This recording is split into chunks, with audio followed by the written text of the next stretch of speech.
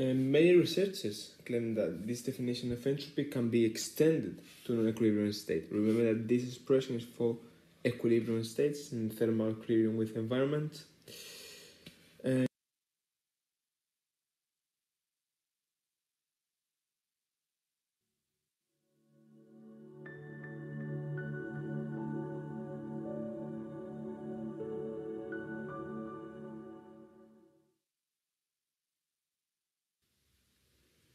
Welcome to this second course, the second class of the short course on quantum thermodynamics.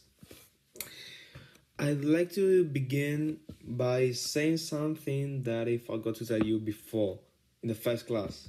So it's about the sign criterion.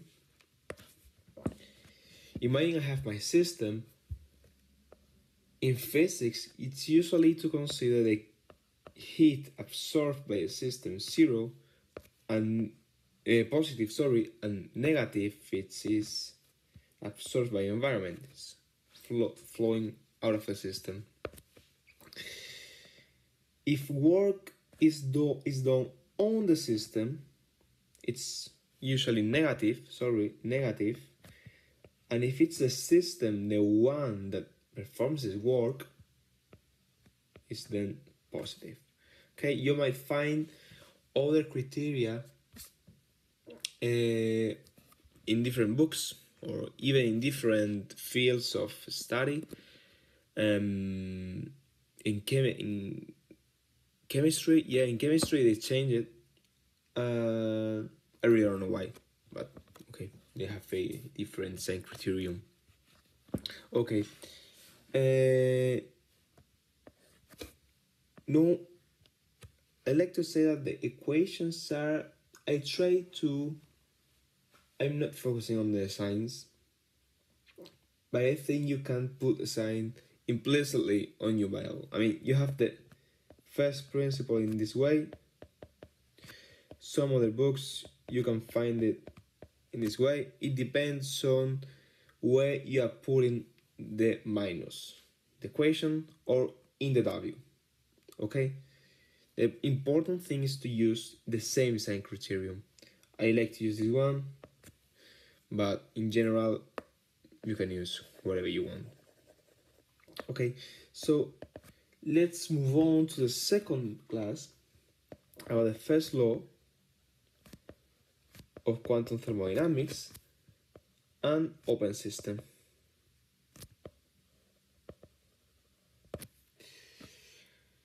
Okay, then I'd like to begin recalling the first postulate of quantum mechanics that says that a state of any quantum system is described by a state vector, C, of a Hilbert space.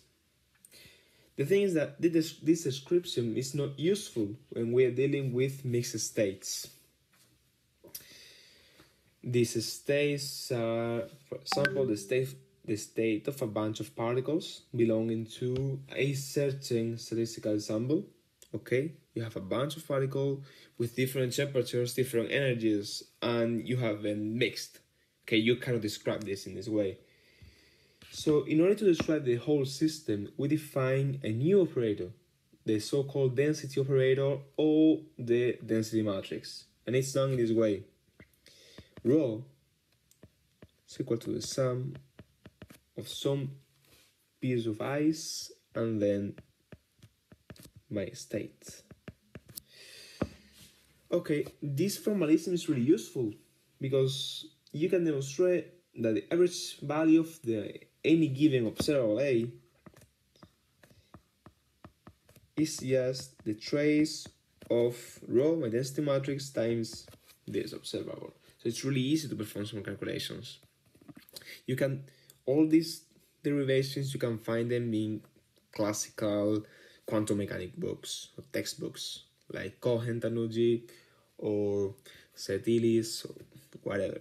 The one you like, it might have some introduction to the density matrix and the properties of the density matrix. The thing is, I like to present you this because the temporal evolution of a system, when it's closed, it's given by the Schrödinger equation, as you may know. I mean, you have the state of your system.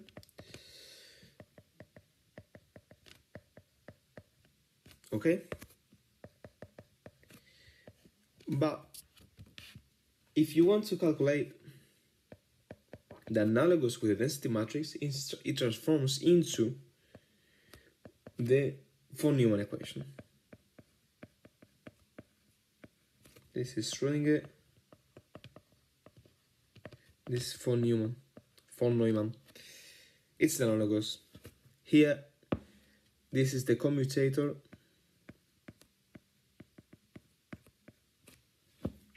And as I said, this is really useful when dealing with mixed states, or when you have a bunch of particles belonging to certain statistical ensemble or entangled states. It's really, really useful to use this formalism. Okay, so now let's move on. If I can. Okay. Let's move on and imagine that we have our system described by Hamiltonian and a density matrix and an Lagrange environment here, described as well by its corresponding Hamiltonian and density matrix, and the whole system, the total, also is described this way. So we have this, our system interacting with a Hamiltonian, with a environment, and this will we define an open quantum system. The system S is not closed anymore. In this case, for the system, the environment doesn't exist. It's isolated.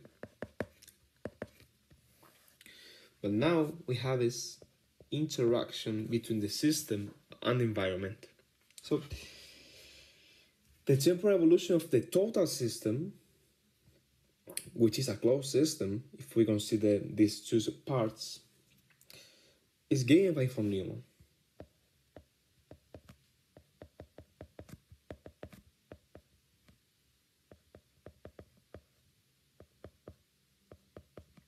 Okay, but we are interested in calculating how is the system evolving. So we perform what we call a partial trace in order to eliminate the environment degrees of freedom. That is, we do something like this. Sorry.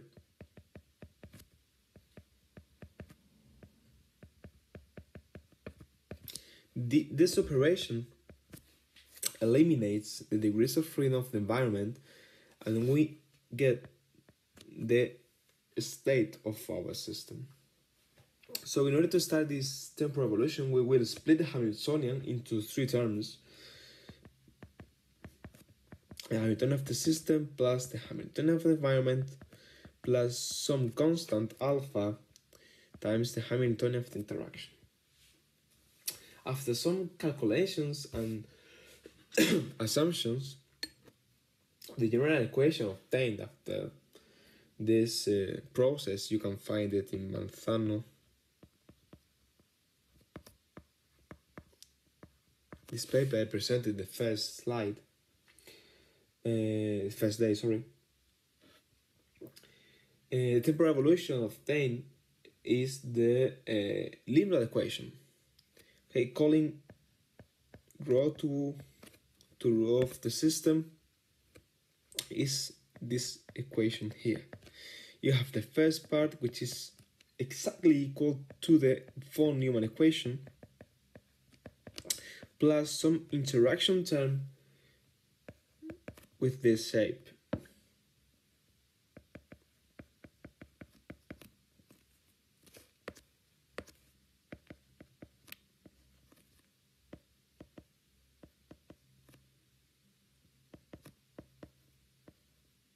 Okay, here, as you might see, this is the von Neumann equation, and this is the interaction term. These are the rates, some rates, sorry, some constants, And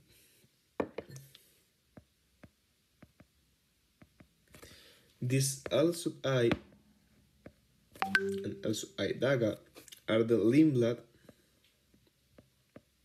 jump operators.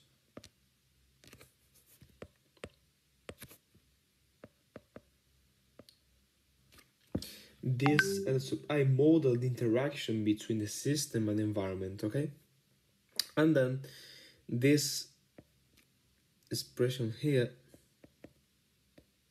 is the anti-commutator. Instead of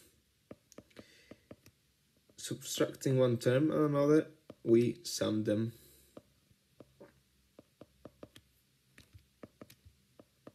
Okay, it's different. So this is the linear equation. They provide you with some examples. A really easy to understand example is, imagine you have a two-level system attached to a thermal bath at a given temperature. So the Hamiltonian of the system is just a two-level system, so it's proportional to the Pauli set matrix, and the initial state will be given by the system in the upper state, up 1 0 or up down. This is a two-level system, you can call it what you want. So imagine it's in the first in t equals 0 up, and you want to calculate the temporal evolution of the system. So you have here the probability of being in one state or another. So the probability of populations, if you wish. It turns out if you solve in this case, von Neumann equation,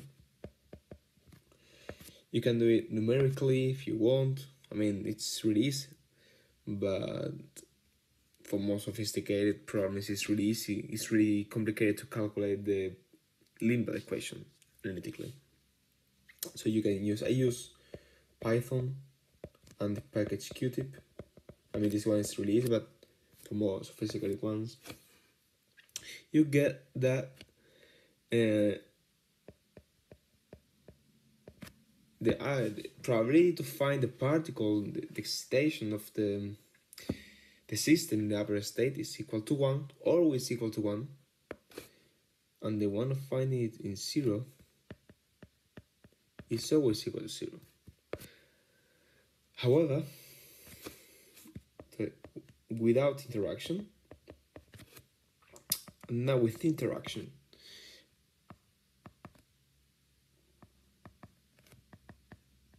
the Lindblad operators are simply given, this case, by the Pauli ladder operators.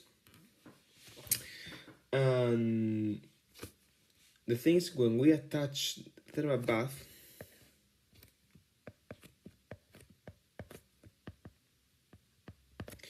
we find this thing. The system evolves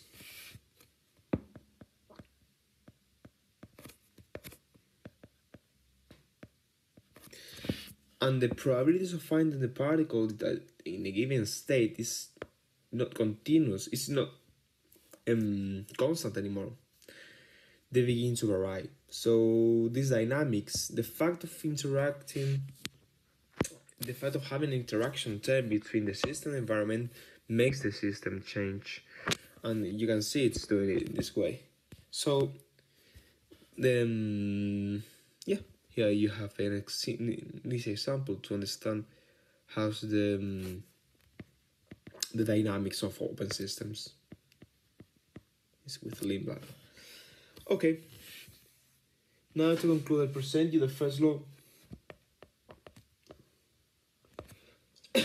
which is the conservation of energy, as in the same way as before, but now with a quantum version. So how is energy in quantum mechanics with this formalism of density matrices?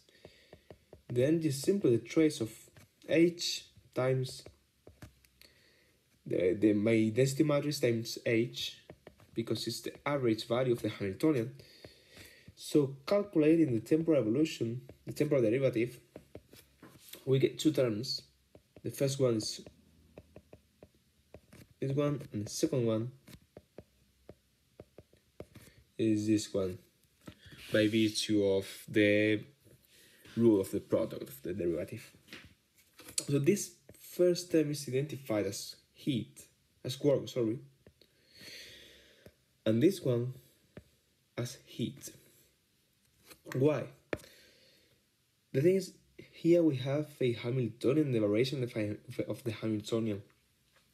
The Hamiltonian can be varied externally. We can control how we vary the Hamiltonian. For example, with a laser or a driving, we can modify that. So it has this notion of being controllable, and that's related to work.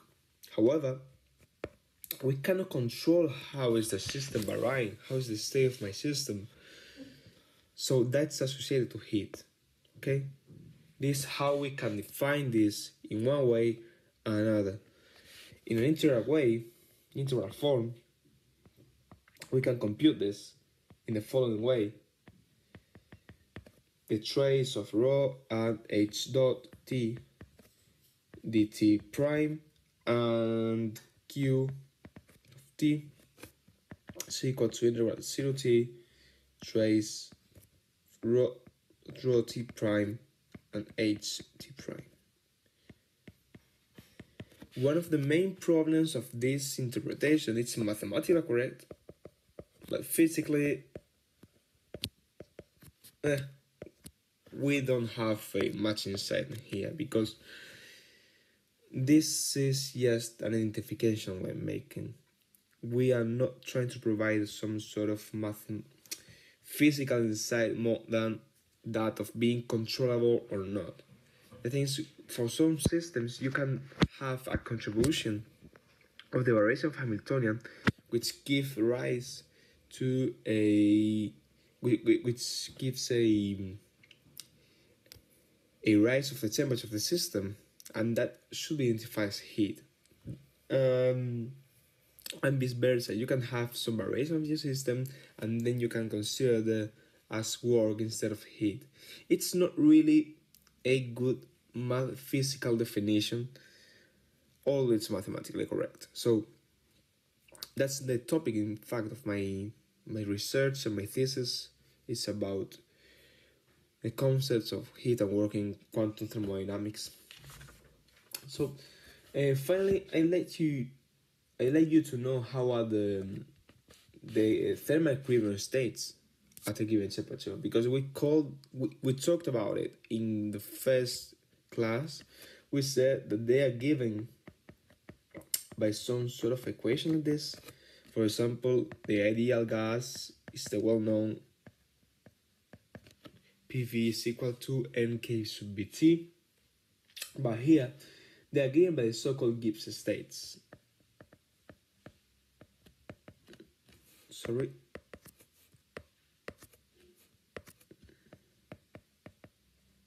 These states are simply the exponential minus beta h over the trace.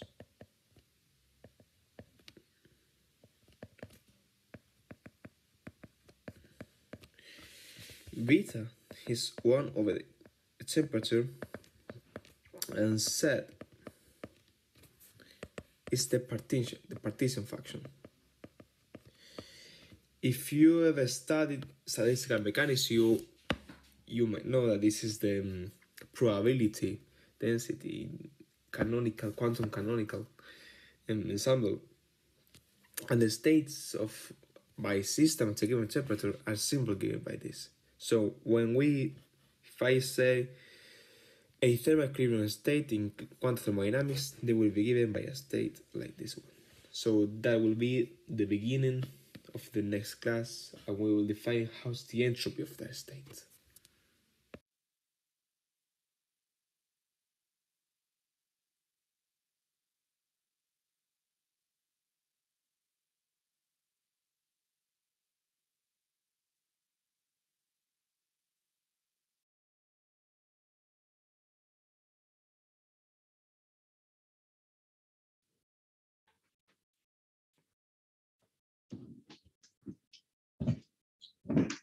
So should we discuss?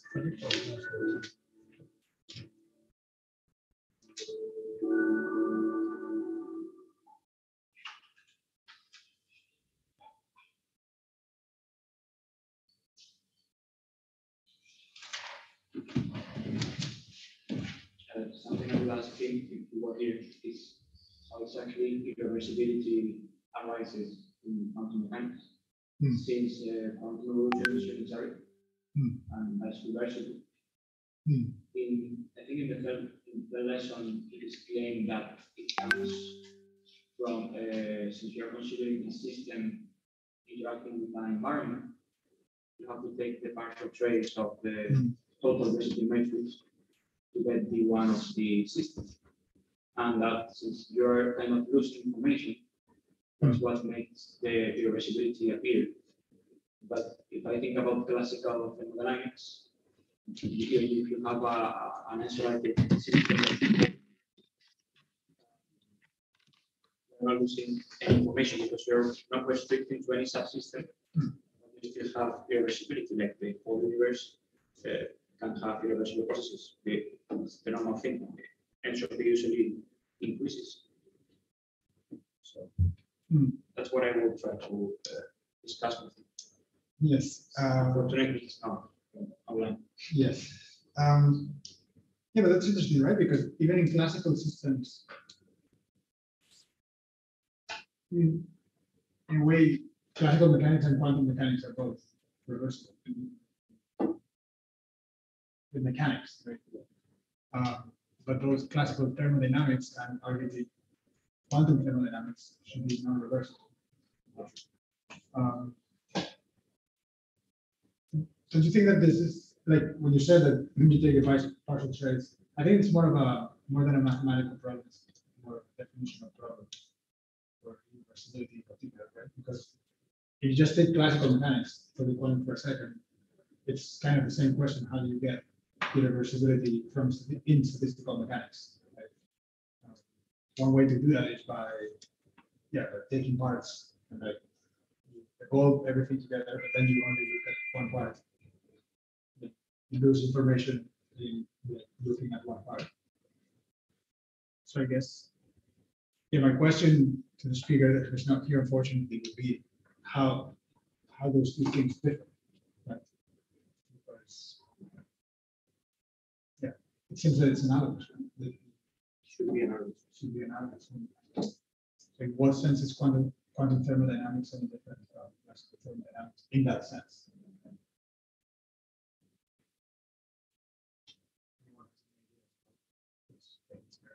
Otherwise, we can just close the session and have a longer lunch break.